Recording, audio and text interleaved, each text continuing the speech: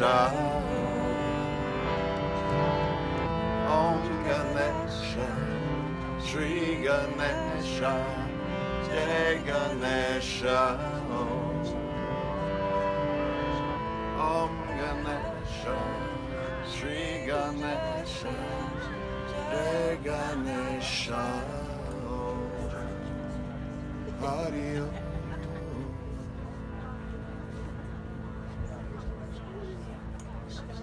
Jai Ganesha. All right, we're here at Bhakti Fest 2017. Hi, everybody. Hello, hello, hello, Adam. So good to be here with you all.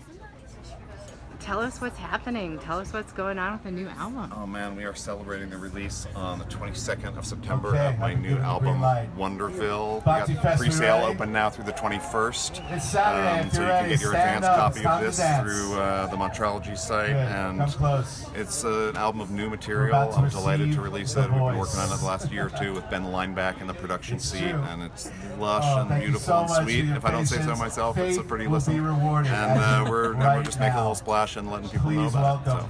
Tell us about your entry into the world of mantra and devotion. Man, I was plucked by Neem Karoli Baba's grace. I was just minding my own business, and I had met Krishna Das one time, gone to one or two of his programs, and he tapped me on the shoulder one day and he said, "You play bass, right?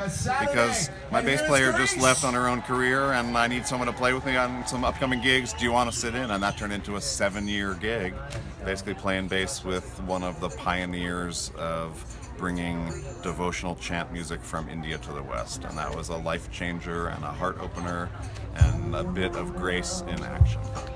How did you come to the harmonium? You were a bass player. I was a bass player, still a bass player for many, many years, but I bought a harmonium in India actually. I was in Delhi, I picked up a harmonium, I brought it home, and I put it in my closet for about 3 or 4 years. And one day I just had the inspiration, like, I'm gonna sit down at that harmonium. And so I sat down at this harmonium, and within, I swear, less than 5 minutes, the sound of the harmonium just started basically melting my heart open, and I started wanting to sing. It was such a lovely, soft, forgiving pad of sound. I was just like, oh, I want to offer my voice into this sound. And suddenly I just basically became a singer overnight. I'm not sure how that happened. I'm still learning how to sing, but when it springs from the heart, I think all is forgiven, basically. So. One of the things that's a little different about this album is that it incorporates both Sanskrit and English into the mantra. True enough, you know, Sanskrit is the name of the game for mantra recitation, but you know, I am an English-speaking person, and there's something about tapping into our mother tongue that allows us access to a different part of our brain and our heart, I think. So the Sanskrit opens up things that I don't even understand because it's a sacred language that's beyond my capacity to understand, but it's real and it's powerful. But the English sometimes just allows us to feel the familiarity of what words and ideas are, and when we kind of merge those two, the ancient scientific language of Sanskrit with the modern ridiculousness of English, we get to tap into the sort of balanced nature of who we are, and it allows us a fuller expression of the nature of devotion and reality and our own search for our place in it. So it just seemed like the next thing to start singing a little bit in English too. Adam, you're releasing this album at age 53, but this path has been no stranger to you. Can you talk about your teenage years and what steps you took as you started initiating yourself on this journey? Sure. Well, first of all, I think obviously I look younger than 53, but you know, I'm trying to age well. No, I basically discovered the world of healing work, massage therapy and shamanic healing and breathing exercises when I was about 16 years old. I fell into a community of people in Cambridge, Massachusetts, where I grew up, and through those experiences I basically found myself getting kind of deeper into the journey of self-discovery. And after I graduated high school, when traveling out to California for a few months, I came home and I realized, like, actually I'm gonna be a monk here because America's nonsense and I don't want to play this game. I don't want to succeed in 1982 America. Reagan is too much for me. So I basically became a monk. I took my vows of celibacy and poverty and renunciation when I was 18, and I thought I would do that probably the rest of my life because it felt so natural and so proper, so good. And I just focused for years on service and being sort of a hollow bone for the divine inspiration to hopefully come through me in some way so that I could be a blessing in the world. And I lived that way for 3 years in a small community of people doing healing work every day.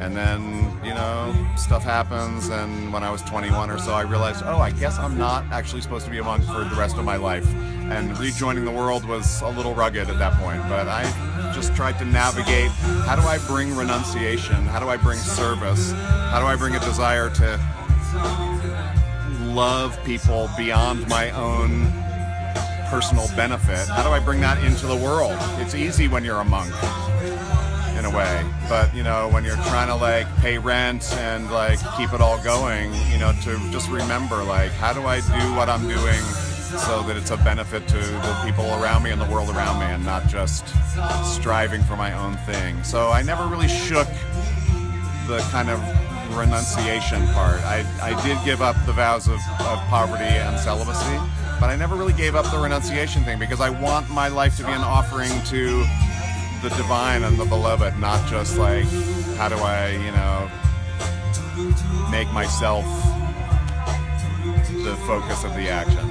So many of the audiences here have experienced the wonder of your music, and it's no surprise to me that the title of your album is Wonderville. How'd you come to that? I'm not really quite sure how Wonderville came as an album title, but it reflects my general orientation about life, which is, my God, this is a world of wonder and miracle and transcendent presence, and it's easy to access that if we just look for it. Basically, the wonder is everywhere. So I feel like Wonderville's the town I live in, man. It's just how it is possible to remain childlike and wide-eyed and connected to the miracle and wonder that is life in a body, life on this planet. I feel like this is all a cosmic manifestation, and I want to remember the wonder, and I want us all, when we do this game, to remember the sweetness and the wonder of all of it. So I want to live in Wonderville. That's where my P.O. box is, and I'm inviting everybody to come and join me, because it's where we live. We just have to remember it and remember it. Thank you so much, Adam. I just want to remind everybody today that you can download Adam's album online. And of course, if you do that before September 21st, one of the things that happens in the music industry is all the people that pre-order an artist's music add up, and all those people, all those albums that get donated or get downloaded, just like yours, they add up, and that's how a musician hits a number on the world music charts. So if you want to support Adam today, go ahead and download his album, and then you'll pre-order it, and you'll get it on September 22nd when it comes out. And the benefit is that if you want to spread his message of wonder and help other people visit this Wonderville town that he lives in, you'll be able to help him do that by downloading that album today. My name is Meredith Sasseen. You're watching Yoga News TV, and we're here at Bhakti Fest 2017. Live and direct. Get in the vibe.